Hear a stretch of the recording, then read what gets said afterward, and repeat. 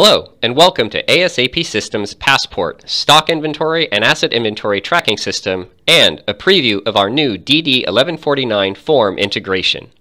Users can now generate the Department of Defense form needed for requisitioning, invoicing, and shipping of inventory and assets between parties who are under the Department of Defense directly from Passport in order to document moving or issuing of stock inventory as well as moving or disposing of asset inventory.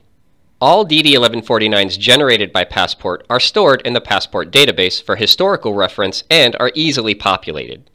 Users can create and populate a DD1149 by selecting details from a drop-down, or by clicking on the magnifying glass to view a list of available options in each drop-down, or by simply typing the information directly into any of the text fields on the form.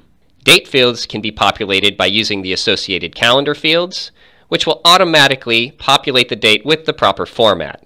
The transaction selector will allow users to select from any of the 4 transaction types on screen, and specific line items from each transaction can be chosen by selecting the checkboxes to create a combined list of stock inventory and asset inventory line items on the same DD1149.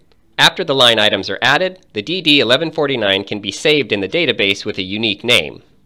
Finally, the DD1149 can be printed from the action menu on screen, allowing the user to create a hard copy of the DD1149.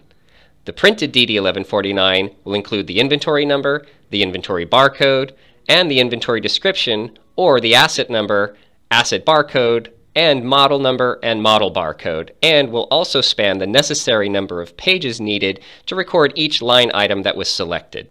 In summary, Passport's new DD1149 form integration is perfect for those who are looking for an automated tracking system and who need to comply with the Department of Defense regulations when moving or issuing asset and stock inventory.